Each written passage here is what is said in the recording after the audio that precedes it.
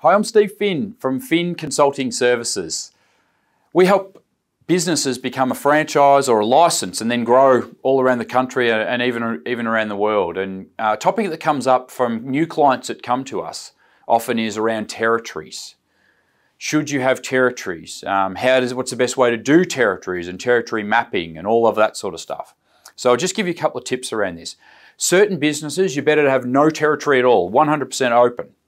There's other businesses where you really want to have territories, nice, small, tight territories, sometimes larger territories. It just depends. But there's a lot of ways that you can do it. From our point of view, sometimes if we're selling something and we're selling a territory, it's actually a bit easier.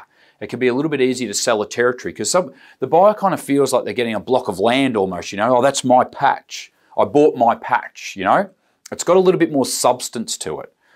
But what you want to do is you want to also have a way where, depending on the kind of business and the clientele they're servicing, you want to have a way where, what if a client contacts them from outside their patch and they want to work with them?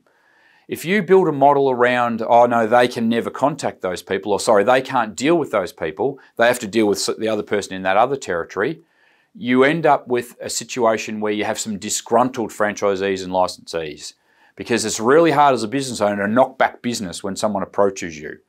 So I know this from experience from a lot of brands that have done this. So what you want to do is you can even have ways where someone has a territory, and it might be like an exclusive marketing territory, for example. They're the only ones who are allowed to do marketing in that area and market in that area.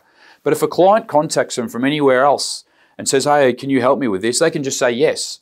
So the client can be anywhere, but they can just do marketing with that area, and that's sometimes not a bad idea. So there's a few different ways that you can do it. With your territory mapping, you can use borders that are already created, i.e. electoral boundaries, state boundaries, local council, LGA boundaries, I think they're called. Or you can create your own boundaries as well, where you use professional territory mapping that might be based on demographics. And they'll normally work within main roads, arterials, etc. And they'll come up with a catchment area of so many thousand people that fits to your customer profile. And they can create those and have so many around Australia or around the world. It just depends how it's done. So there's a couple of ways that you can do it. When the time comes that you might get to this, let us know and we're happy to give you a hand.